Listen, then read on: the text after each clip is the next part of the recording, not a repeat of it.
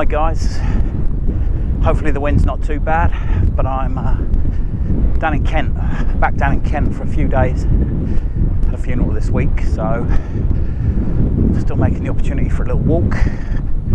Currently walking between Sandwich and Deal. I'm actually going to go past Deal to Walmer Castle. Something I missed on my trip near the beginning. Haven't been there for many a year, so Walmer Castle is where I'm heading.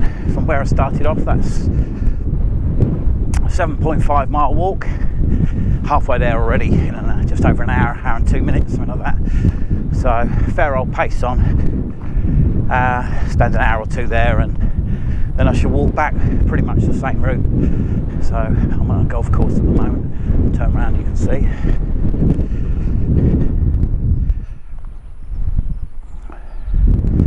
And this is Sandwich Bay and Ramsgate over in the distance. A bit windier that way, I would imagine.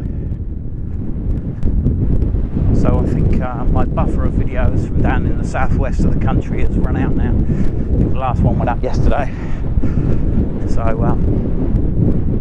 still got some plans to do a couple of mods to my van. Haven't actually got round to that yet. As it's been a month or so since I've been down this area, I've just met up with a few people, had a good week. Got some amazing plans coming up. Not so much van life. My life stems out of a van, just like some other people's lives stem from their house, and they don't make videos about their house all day. So it's, you know, it's kind of the way it is at the moment. But as I do any changes to the van or go any special places in the van, I will record them. But my big plan coming up is the Pembrokeshire coast path, because once I resume from here, I will be down into well, I've got the Peak District first, a quick holiday with a friend, as mentioned before. Then I'm down to Pembrokeshire coastal path. It's 182 miles. Not sure how long that's going to take. At certain points where I'll be returning back and forth to the van, perhaps. Not quite sure. Still in the planning stages, but stuff to look out for. Anyway, so I'm on the coast path between Sandwich in Kent and Deal, heading to Walmer Castle. See you when I get there. So I'm at Walmer Castle. See it behind me. I'm now in the grounds, in the gardens. It's an interesting castle, and it's the official residence of the Lord Warden of the Cinque Ports.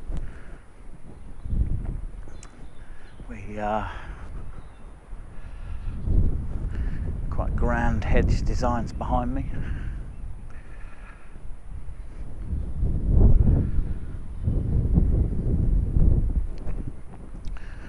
English Heritage has an updated audio tour system for this year.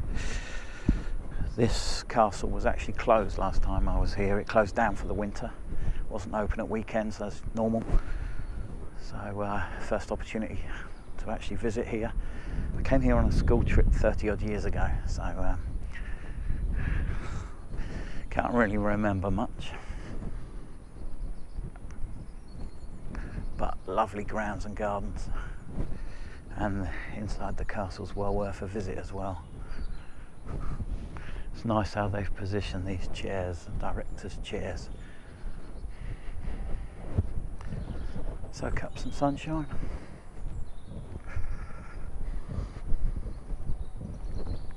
Still 2 or 3 rooms that are not open in the castle. It was a castle built on instruction from Henry VIII after he upset the Pope. There goes the squirrel.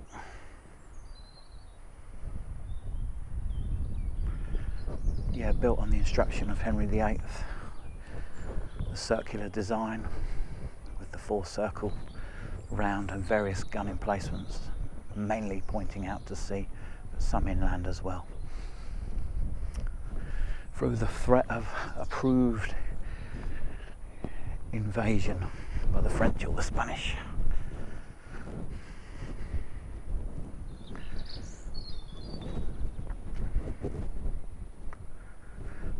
So yeah, a lovely setting here. And the castle's behind me now.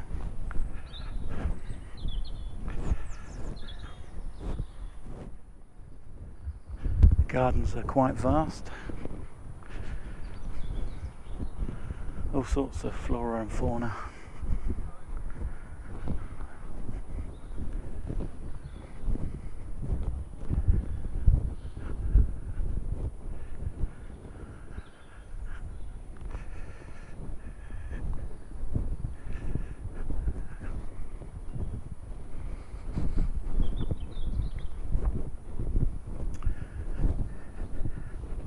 It's not a cheap castle to come and visit, so my English Heritage membership certainly come in handy. I think it's about £10 to visit this castle, so for a family it could be quite expensive if you've not got the family membership, but there's certainly enough spaces and places to make it a day out.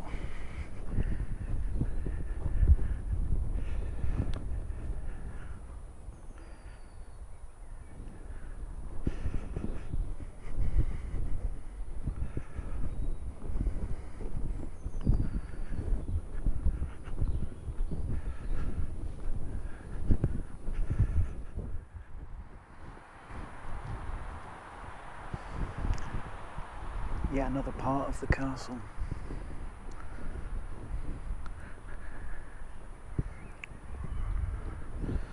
I seem to manage to visit these places in very quiet times of the year.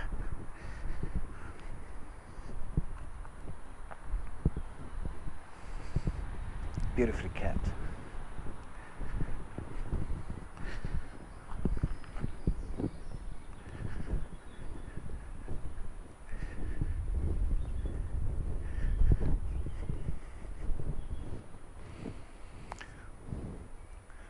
The castle up front.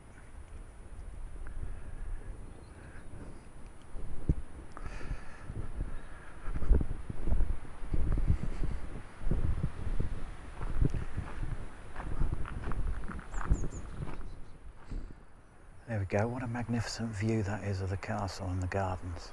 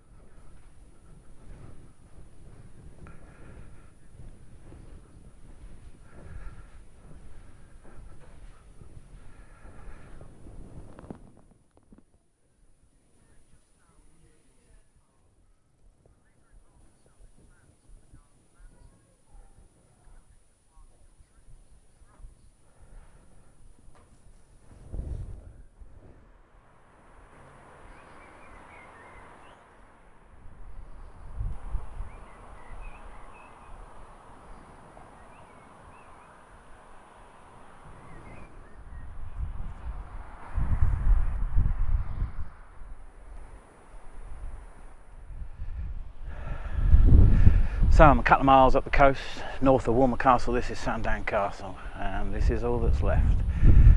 Obviously, seawall there, and the other side. Coastlines change over the centuries, but that's all that's left of Sandown Castle.